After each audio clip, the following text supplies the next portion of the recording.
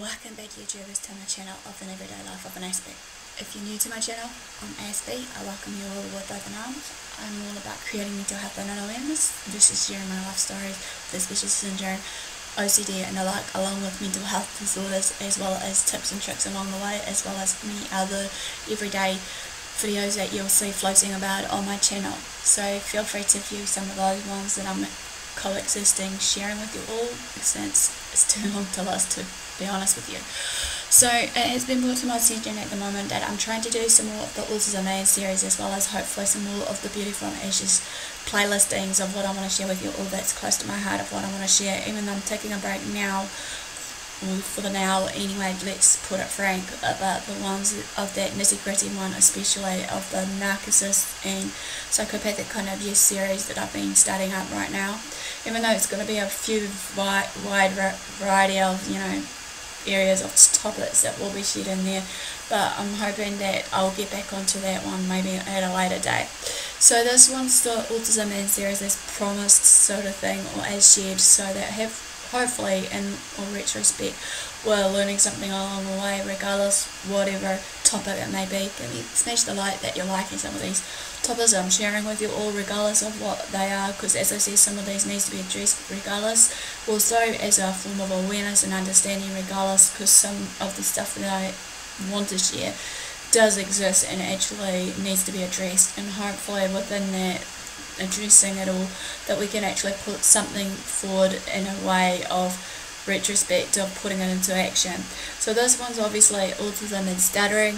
Basically this one will cover the rest of it for later date as well, of the Autism series, which is the Autism and Loneliness, Autism and Vaccines, Autism and Epilepsy, and any correlations of all these topics. And I know you may have heard of some of these before, but this is my uptake of what I think could be the likely cause or what have you, based on some of it, based on my experiences and just what I'm seeing in our everyday life, as well as basically also based on my everyday training and research that I did back in the days of some training hearsay and courses I may have done, or just training in a way of sense of youth line, basically of what I want to share with you all, of some of the topics that will come to a later date.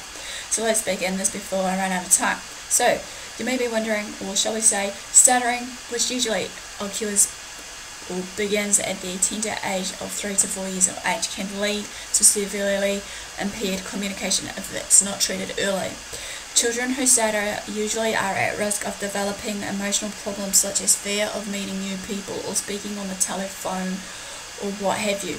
Stuttering is also known as stammering, which is a speech disorder, as we should know, which obviously entails the flow of speech that is disrupted by involuntary repetitions and prolongations of sounds, syllables, words or phrases, as well as involuntary silent pauses or blocks, in which the person who stutters is unable to produce the sounds that they need to produce.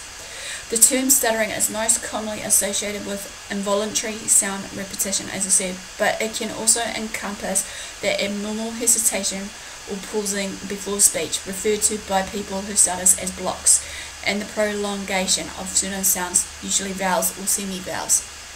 According to Watkins et al., however, stuttering is a disorder of selection, initiation and execution of motor sequences necessary for fluent speech production. For many people who stutter, repetition is the primary problem.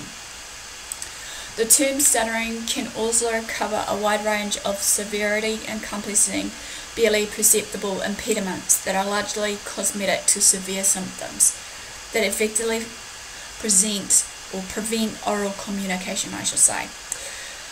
Stuttering, also known as stammering, is a speech disorder in which the flow, which I've already said about, on a person's functioning and emotional state can be severe. This may include fears of also enunciating specific vowels or consonants, fears of being caught stuttering in social situations. Here's an example: if a child or an adult, hearsay, we will put that out across as adults as well as children here with autistic, but not just people that are autistic. I'll address that now. That basically maybe they could be having a fear of being caught stuttering in social situations, be it that they're hanging out with their friends, a group of friends, or even in a workforce that involves them to, do oral presentations, or even just, in schools as well with oral presentations, or anything that involves us to speak. Self-imposed isolation, anxiety, stress, shame, being a possible target of bullying, especially in young children, having to use words substitution and rearrange the words in a sentence to hide that stuttering, or a feeling of loss of control during speech. Stuttering is also sometimes popularly seen as a symptom of anxiety, but there is actually no direct correlation to this, however, in that direction. Though, as mentioned, the inverse can be true, as social anxiety may actually develop in individuals as a result of their stuttering. The causes of stuttering in children, or adults alike. There are many theories and popular beliefs about what causes stuttering, however. Despite considerable scientific research from the second half of the 20th century onwards, however, the cause of disorder still remains a mystery to be solved. At this stage, it is thought that stuttering is most likely due to some problem with the neural processing, which is your brain activity, that underlies the speech production. Stuttering can run in families too, however, in genetic form. So if a parent or a relative does stutter, a child has a high chance of stuttering as well. Stuttering is generally not a problem with the physical production of speech sounds, however, or putting thoughts into words. Acute nervousness and stress do not cause stuttering either, but they can trigger stuttering in people who have the speech disorder, and living with a stigmatized disability can result in anxiety and high allostatic stress load, for example, chronic nervousness and stress, that reduces the amount of acute stress necessary to trigger stuttering in any given person who stutters, exacerbating the problem in the manner of a positive feedback system. The name stuttered speech syndrome has been proposed for this condition. Neither acute or chronic stress, however, itself creates any of the predisposition to stuttering. The disorder, however, is also variable, which means that in certain situations, such as talking on the telephone or in a large group, as I clearly illustrated to you all as a classic example, the stuttering might be more severe or less depending on whether or not the stutterer is self-conscious about their stuttering. Stutterers often find that stuttering fluctuates and that they have good days, bad days, and stutter-free days. The times in which their stuttering fluctuates can be random, although the exact etiology or cause of stuttering again is unknown, but both genetics and neurophysiology are thought to be the contributing factors here. There are many treatments and speech therapy techniques available that may help decrease speech disfluency in some people who stutter to the point where an untrained ear cannot identify a problem. However, there is essentially no cure for this disorder at present, as always, but there are ways to manage and treat this. The severity of the person stuttering would correspond to the amount of speech therapy needed to decrease disfluency. For severe stuttering, however, long-term therapy and hard work will be required to decrease the disfluency. As a keynote, also for stuttering is not also for autistics that may stutter. It could be people such as, people that suffers Tourette's, as I shared with you before, that when they constantly have tics and they stutter a lot, and it's a given of knowing how to go about it. Right. And next part is helping a child or adult who stutters. There is a lot of way you can do as a parent or caregiver to help a child overcome a stutter, and they are as follows, or even as for yourself. Speak with your child in an unhurried way, making sure that you pause frequently. Wait for a few seconds after your child finishes speaking before you begin to speak. Your own slow, relaxed speech will be far more effective than any criticism or advice such as slow down or try it again slowly to your child. Reduce the number of questions you ask your child. Children speak more freely if they are expressing their own ideas rather than answering an adult's questions. Instead of asking questions, simply comment on what your child has said, thereby letting him or her know you have heard them. Another one is use your facial expressions and any other body language to convey to your child that you are listening to them, of their message as well, and not to how they are talking, regardless if they are starting to stutter or not. Another one is set aside a few minutes at a regular time each day when you can give your undivided attention to the child. During this time, let the child choose what they would like to do. Let them direct you in activities and decide themselves whether to talk or not.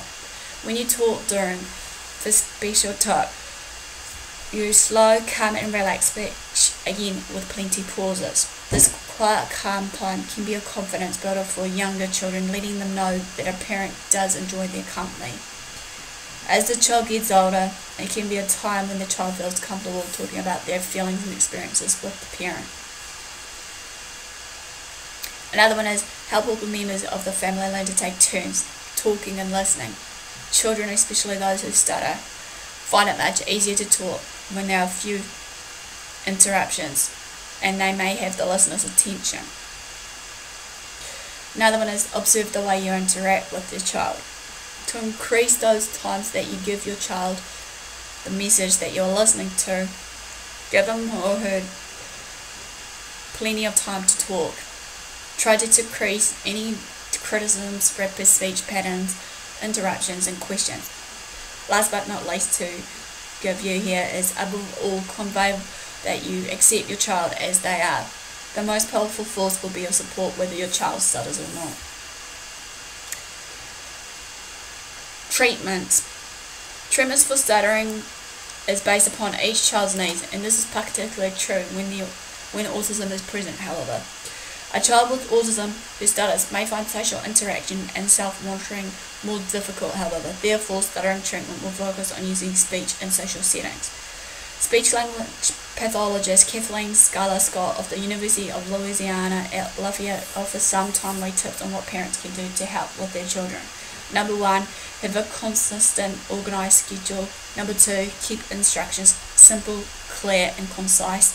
3, provide visual cues, concrete examples and drawings to increase the child's understanding. 4, use good speaking habits yourself, such as keeping eye contact and listening to what your child is saying, not to how they are talking. 5, allow them time to finish their own thoughts. Keynote: they are not just for children who struggle with their speech, however, as said before, this can be used for adults as well.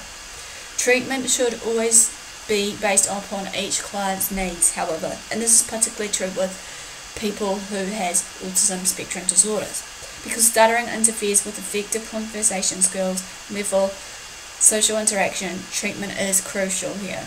Social interaction and self-monitoring can be more difficult for those with autism spectrum disorders, so treatment will often focus upon use of fluency tools and social exchanges. Tools may include the following: traditional stuttering tools such as an easy onset or prolonged speech. How the tools are taught will be dependent upon the child's level of comprehension.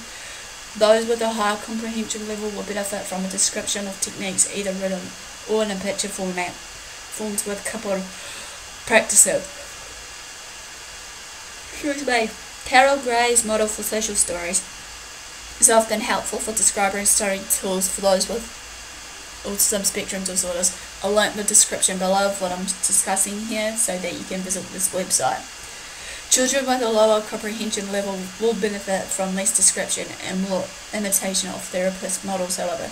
Concrete visual models such as stretching, modelling clay for stretchy, prolonged speech are often helpful to demonstrate this skill. Self-monitoring in context can be difficult for those with autism spectrum disorder, so consistent, repeated practice is often necessary for this mastery to develop. To help ensure a carryover to everyday environments, teachers, parents and others who interact with child should gently remind them about the tool use. Tools for organising thoughts such as visual organisers, storybooks and visual mapping programs such as Inspirational Kidspiration, again I'll link this website below, can be helpful in organising thoughts. Once skills are demonstrated, they should be practiced in multiply structured settings. To allow this, to believe in this, is increase pausing to allow extra time. 2, obviously for the pausing. 1. Organise the thoughts. 2. Breathe in appropriate places. And 3. Apply fluency tools such as an easy onsets, easy starts, or prolonged speech. Pausing can be introduced by inserting visual markers to indicate when to pause when reading sentences or paragraphs, however. Model pausing if the child has difficulty with reading tasks. So, tips for the parents here, if your child stutters, is treat them as you would with any other child that you have, regardless or not if any of your other children stutters or not. Above all, convey total acceptance for who and what they are. Also, within this, treat your child like any other child with kindness and respect. Be patient with them. Work on communication and fluency skills.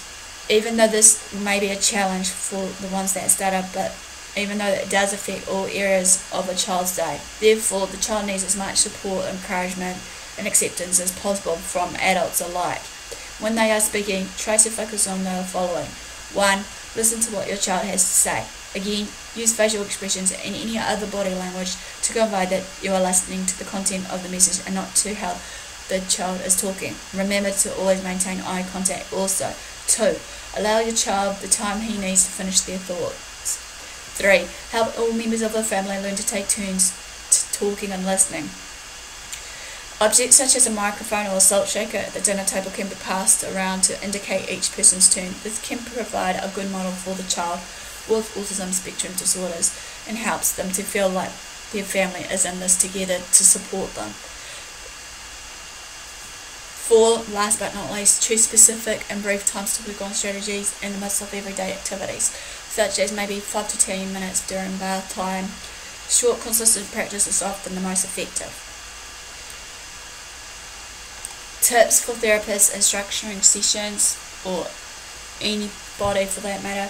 Structure activities according to a constant organised schedule that the young person has helped to create.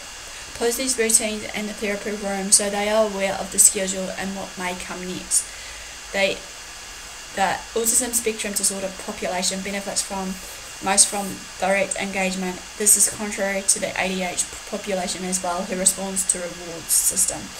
Therefore, you should teach and practice tools in the context of play or preferred activities to keep the young person engaged and to make activities meaningful. If activities are meaningful, they will remember and use them outside the therapy sessions. Research has indicated if children with autism spectrum disorders aren't first engaged, all the rules will not lead to generalization. Therefore, engagement is key. For example, if the child is engaged and motivated to have a snack, have them practice speech tools when asking for a snack. Obviously, this is based on the effect hypothesis, I should say. So therefore, I'll again link this one to the description below too. Keep instructions simple, clear, and concise. Be sure that the child is engaged with you and present directions multiple times if necessary. If there is no response, try simplifying the directions and/or adding visual or context cues. For example, simplify get your coat so we can go outside to going outside, get coat while pointing to the child's coat. Provide visual cues, concrete examples and drawings to increase comprehension. For example, try stretching Play-Doh while practicing easing into a speech sound. Easy. Increase the child's self-monitoring skills and awareness of how behaviours affect interactions with others. Focus on the accuracy of self-assessment of his speech in simple and complex speaking situations. Then teach problem solving to allow him to change his speech accordingly. Keep in mind the child's level of functioning. Some are quite literal and some need more concrete examples, such as rating the use of speech tools, such as thumbs up, thumbs down, while others can use cognitively based ratings systems such as your scale from 1 to 5. Address overall communication skills. By introducing and modelling appropriate skills such as eye contact, volume, rate, and listening skills yourself, you will help to increase the child's confidence and self-esteem while reducing speech-related therapy. Young people with autism spectrum disorders, however, benefit from working with socially stronger peers who can act as their role models. to foster generalization of new skills, explore grouping the individual with others who have similar speech characteristics and who are good social models. This will provide an optimal setting to practice fluency tools, social skills, and self-monitoring. Well, this basically quickly ends with one of Autism and Stuttering. Give me that for thumbs up for support. Comment below. Feel free to follow me on the social media sites also down below in the description. Feel free to also share these videos around to family and friends, because as I said, some of these will need to be addressed. Feel free to subscribe to my channel if you haven't done so already, so that you know what I get up to or whatever. Feel free to also turn the notification bell on so that you're up to date with the new content of what I bring out, regardless what it may be. So thanks for your support.